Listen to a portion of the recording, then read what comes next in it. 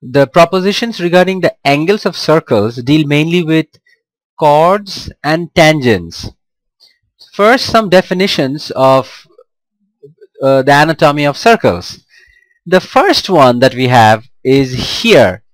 This thing that makes up the circle, the boundary of the circle, that is called the circumference. The word circumference comes from the prefix circum, which means around. For example, circumnavigate means to navigate around something. Circumvent means to go around a topic or something. So circum means around. Circumference means around this thing. Next comes chord. A chord is a line that joins 2 points on the circumference. So when these 2 points on the circumference are joined, we can call this line a chord. And another part is that when we have part of a circumference, when we have this point and this point, the joining of these points are called the chord, but this portion of the circumference that is cut out, that portion is an arc. So you would notice the chord is this length, the straight path from one point to the other, and the portion that cuts out of the circumference, that one is called the arc. Next, if we have a chord that passes through the center of the circle, so if this is the center, then if we have a chord, that means a line joining of 2 points of the circumference, when that passes through the center of the circle, we call that chord the diameter. So if we have another circle over here, and if we have a chord that passes through the center, that chord has a special name. It's the diameter of that circle. Half the diameter is the radius. So it means from center to circumference, this length is the radius, and it is the same throughout. No matter where you take from the center to the circumference, it is the same throughout. So that is the radius. Next is the tangent. A tangent is a line that intersects the circle at exactly one point. So if this is the point where we have a tangent drawn like this, so this is a tangent because it intersects the curve at exactly one point. Now if it had intersect the circle at more than one point, it would not be a tangent. If we have a situation like this, this is the circle and we have a line that is intersecting at 2 points, that is not a tangent. Another important part is if you have a chord of a circle that is extended. So if this is a chord and the chord is extended outside the circle, that chord is called a secant. So that's the secant, that is a chord is extended. So the most important definition at this moment is chord and tangent, because the angle proposition of circles deal with them. So let's take a look at the first angle proposition. So we have a circle and there is a chord here. So this is the chord to the circle, and the angle that the chord makes at the circumference, this is the angle that the chord makes at the circumference. We call the angle the chord subtends at the circumference. Now there can be another angle subtended at the circumference. As a matter of fact, there can be many angles made at the circumference.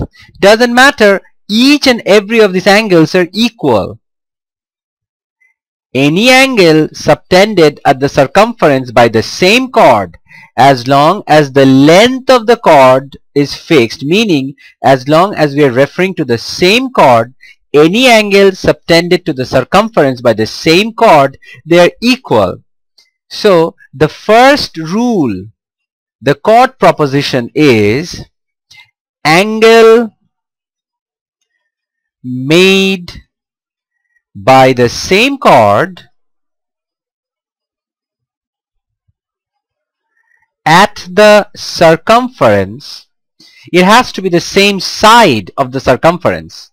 Circumference, that means it has to be in the same segment. When we have a circle and a chord, the chord breaks down the circle into two segments. So this is a segment and this is another segment, a minor segment and a major segment. So as long as the angles are on the same segment, all the angles are equal. So angle made by the same chord at the circumference are equal. So that is the first important proposition. Now this thing is also true for same arc. It doesn't have to be the same chord or same arc. They're both the same. It could be like this. You have this and the chord is not joined, but the angles are like this, made anyway at the circumference. So that would also be true. We don't have to join the chord all the time. This is the arc, and we can say in that case angle made by the same arc, they are all equal. So in that case this angle, this angle, and this angle would be equal. So let me demonstrate. So when we have this angle, doesn't matter where we put this, as long as the length of the chord or arc, in this case it's an arc, it's fixed, the angle would be the same no matter where you take the circumference. So here if it is 32 degree, it will be 32 degree anywhere. It doesn't matter.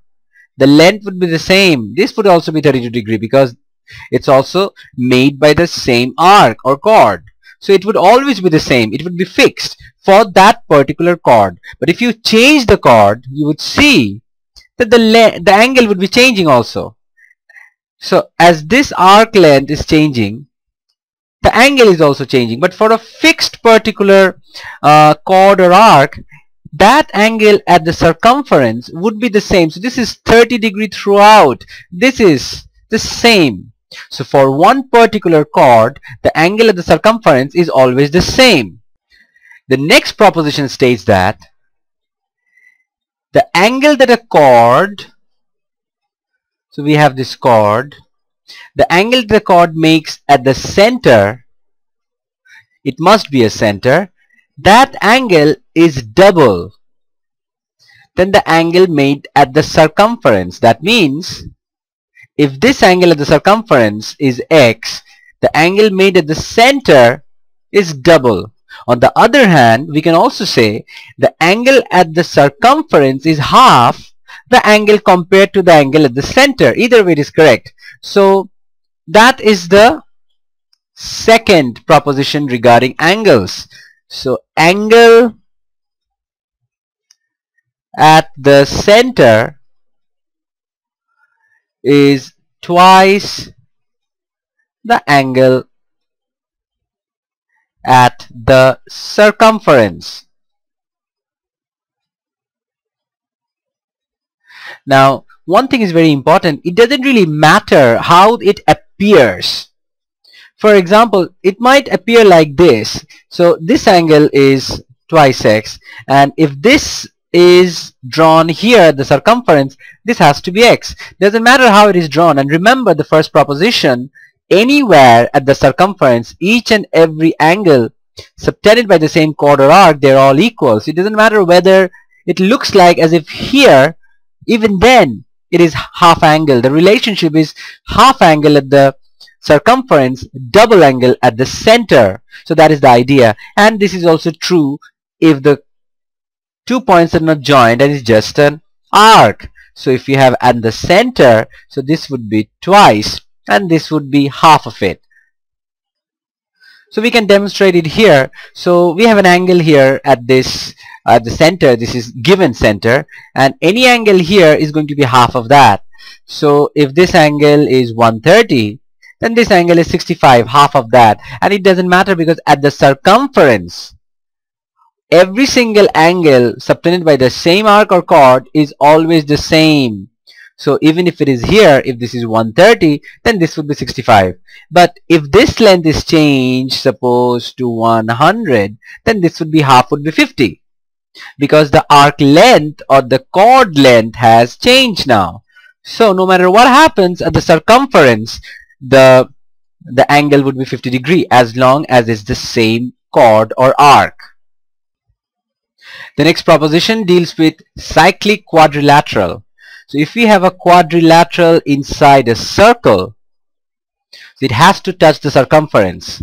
So when that happens, the 4 points of the circumference, that means the opposite angles of the cyclic quadrilateral, they're supplementary. So x plus y is 180 degree.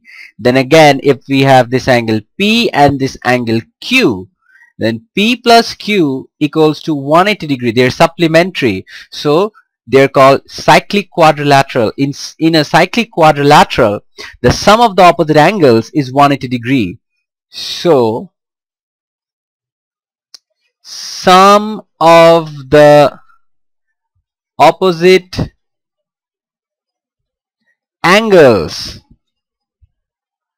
in a cyclic quadrilateral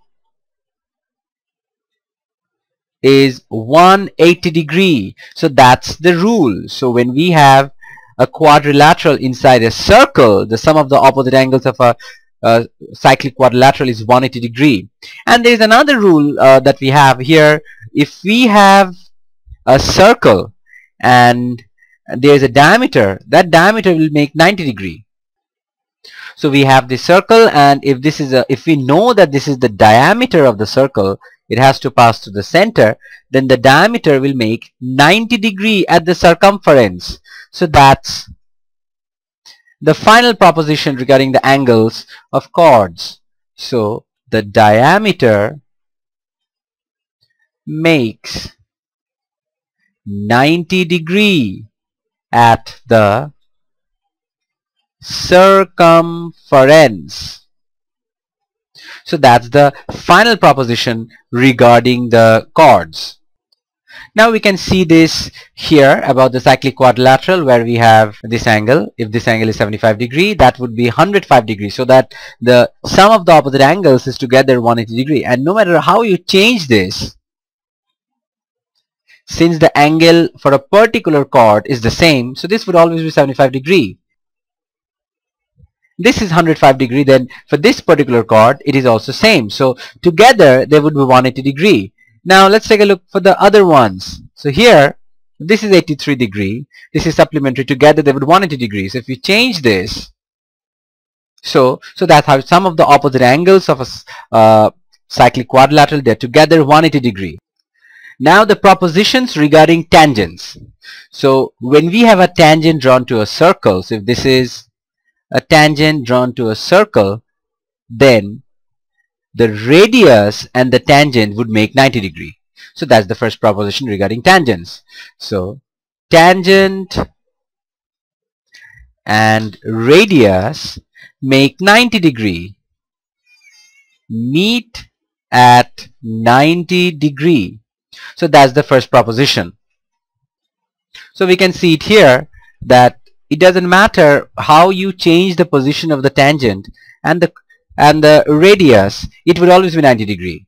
So this is the proposition that says it doesn't matter where it is, it would always be 90 degree at any point on the circumference of the circle. The tangent makes 90 degree with the radius of the circle. The next proposition says that if we have a common two tangents drawn from a common point, so one is here and the other is here, then the two tangents, this length and this length, they're equal.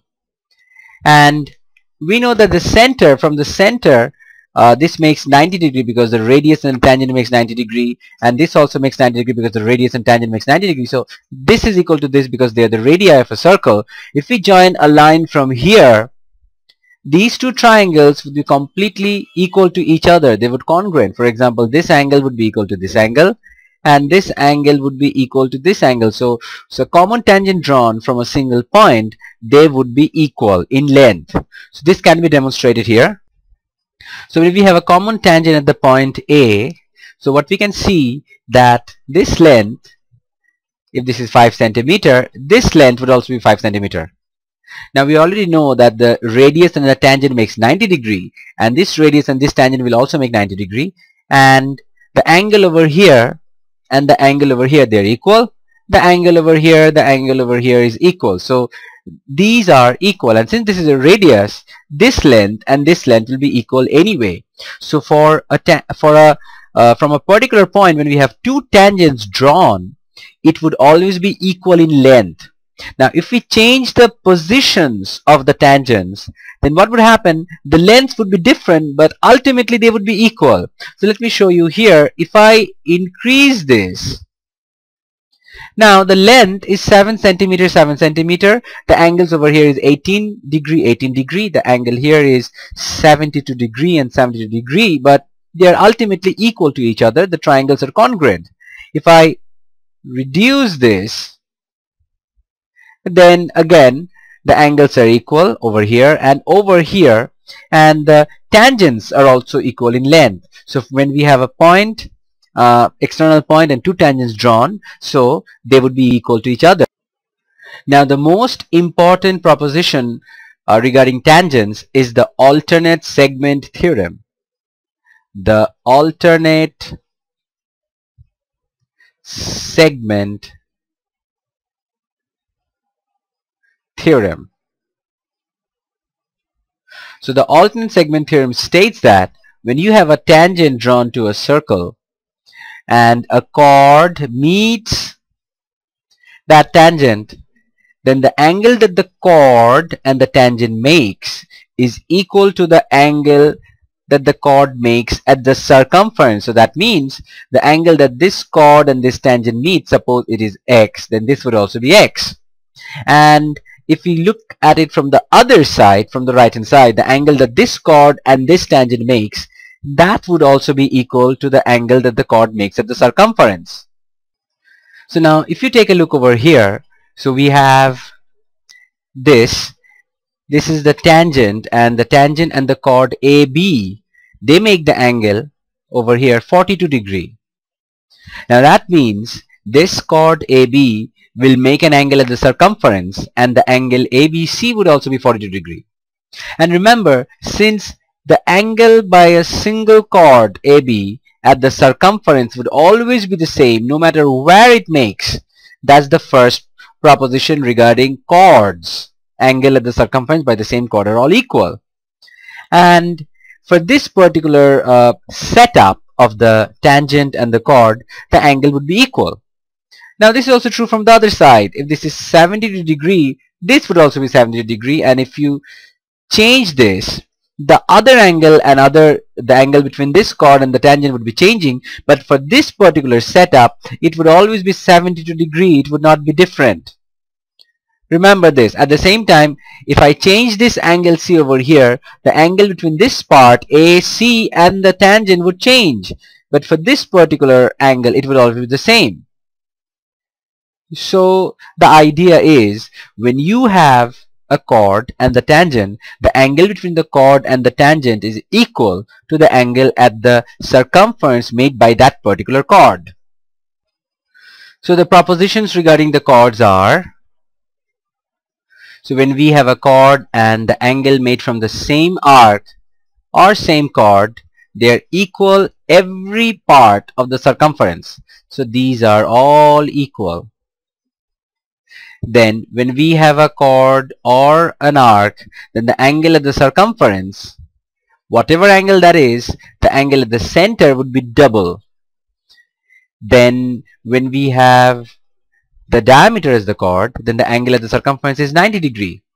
Then when we have cyclic quadrilaterals, they are supplementary. Some of the opposite angles together, they would be 180 degree. Then the tangent propositions, when we have a radius and a tangent, they meet at 90 degree. When we have two tangents drawn from the single point, then they are equal to each other, and since the radius and the tangent meets at 90 degree, if we form a triangle over here, this angle equal to this angle and this angle equal to this angle. When we have a tangent and a chord, the angle between the tangent and the chord is equal to the angle that the chord makes at the circumference, and this is known as alternate segment.